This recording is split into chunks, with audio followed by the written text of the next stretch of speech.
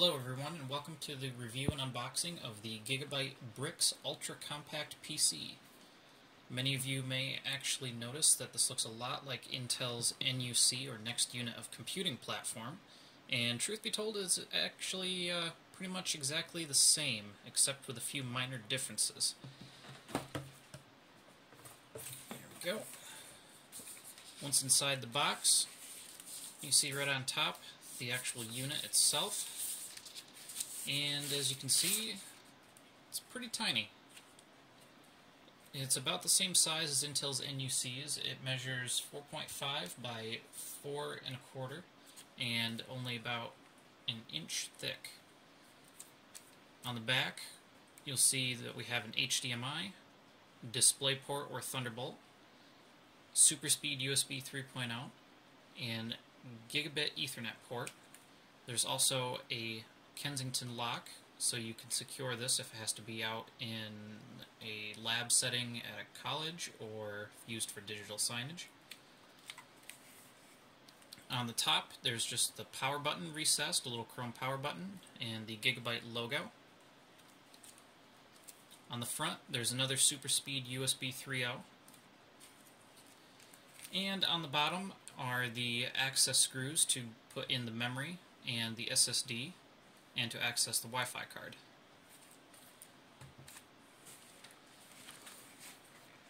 Take the top of the box out.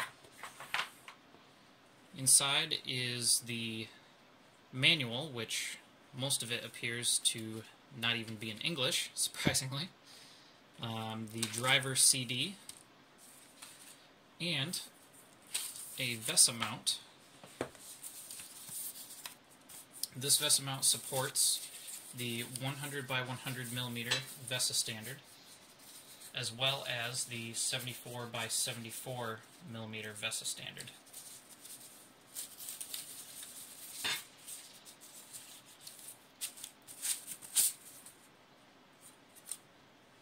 These holes here are where the special screws screw into the back of the unit, and then you'll be able to mount it on the back of a monitor or a TV, or even straight to a wall if you wanted to.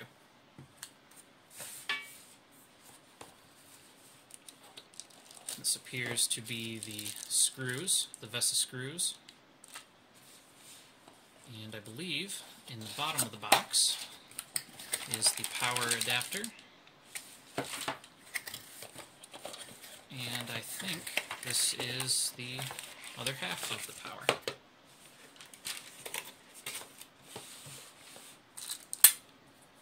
Okay, so this particular model is the Core i3 version. It costs about $299 from Newegg right now. They also do make a Core i5 and, surprisingly, a Core i7 version of this. It will run you about an extra $100 or so as you step up through them. Currently, I believe that the i7 version is almost close to $500, which seems to be a bit much for such a compact PC.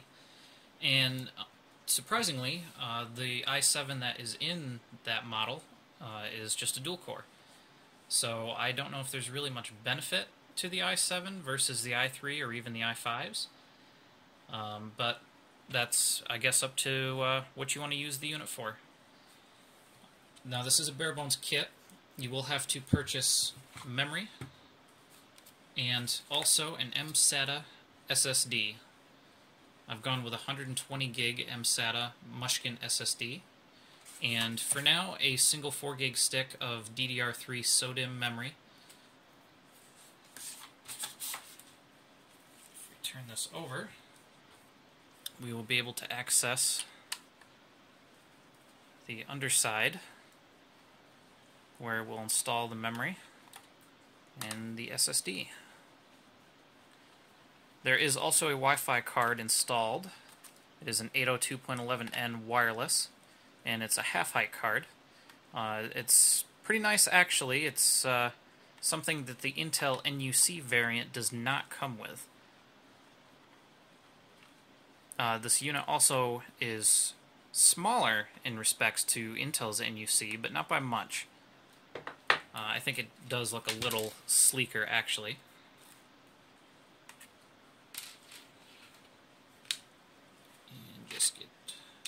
last couple screws.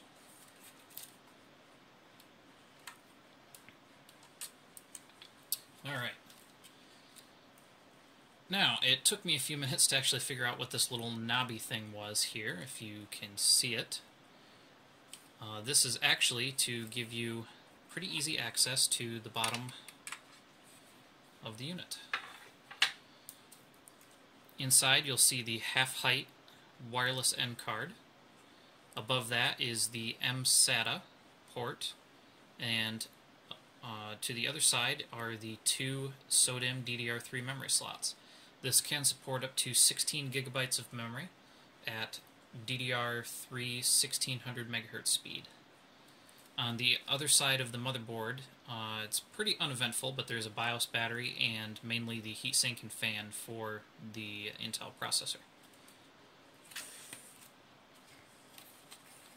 Installing the memory is simple enough. Just like any laptop.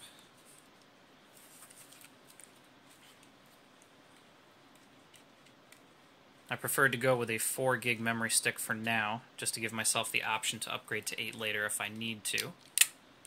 Right now you're probably thinking exactly what you may want to use this unit for. There's actually many different uses. It's a fully fledged PC. The most obvious of usages would be, right off the bat, a home theater PC, since it has HDMI output. My particular use is going to be for digital signage, connected to some large HD TVs. The display port on the back of it can do up to 2560 by 1600 resolution, but the HDMI port is limited to 1920 by 1200. It can run 2 displays simultaneously. The graphics chip is the HD4000, Intel's HD4000, and this can output 1080p video flawlessly. I have a couple other units that I've already hooked up and tested. Surprisingly, I don't know if it was just the browser I was using or what, but YouTube videos at 1080p, they did work, although in some fast motion scenes and some movie trailers it did show a little bit of choppiness. Not sure why exactly. Now, if we undo this one screw here so we can secure down the mSATA. Okay. Installation is relatively simple.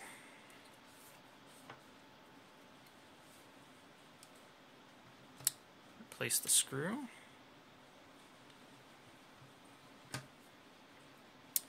There we are. Okay. This is basically about it to get up and running with the components. Just add the memory, SSD, and replace the back cover. And now all you need to do is install your operating system of choice. For now I'm going to be running Windows 7 on this. I thought about Windows 8, but this needs to go in a production environment for this particular unit. And as it stands right now, we're going to be continuing with Windows 7, probably until Windows 8.1 comes out later in the year. And we just secure down these last few screws.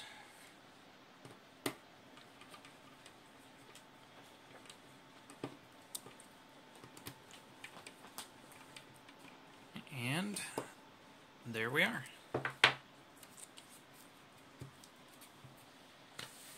Now, as I said earlier, this particular unit costs about $299 for the Core i3 version.